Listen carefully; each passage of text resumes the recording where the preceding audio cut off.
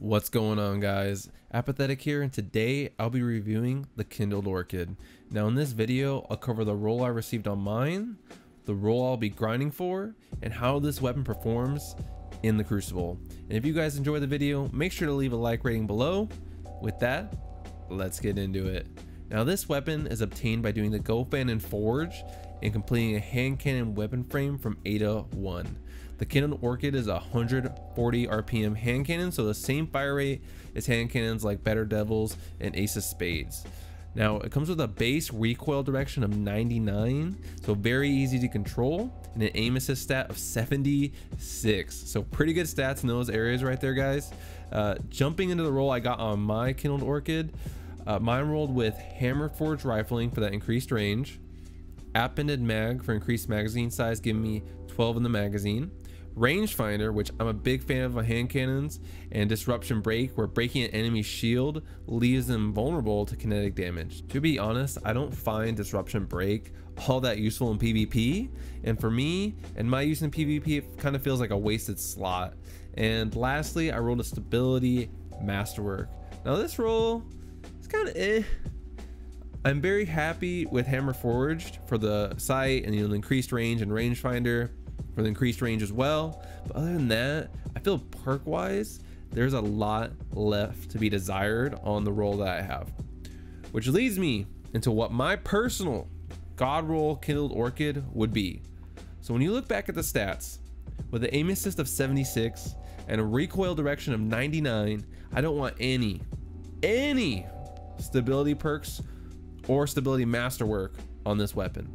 So for my god roll Kindled Orchid, I would be looking for Hammer Forge rifling or extended barrel to give me that range I'm looking for, accurized rounds, keep boosting that range, rangefinder, all range all day, baby, and lastly, rampage. And I am telling you guys, I think that roll would be disgusting, and I'll tell you why. You're probably like, Appa, what? I don't understand. Listen up, pay attention.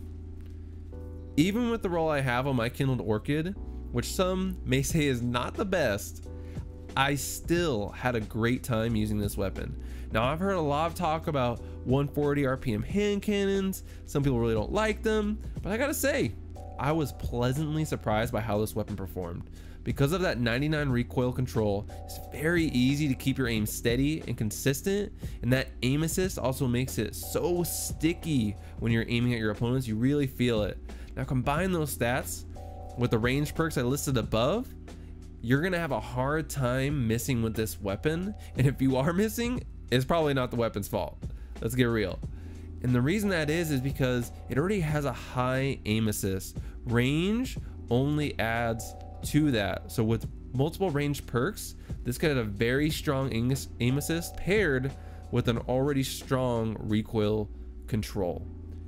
With that, guys, I definitely recommend grabbing this one of these weapons from the Forge. I know I'll be definitely grinding for my own god roll, and let me know in the comments below the best rolls you guys have gotten in your Kindled Orchids. With that, guys, thanks so much for watching.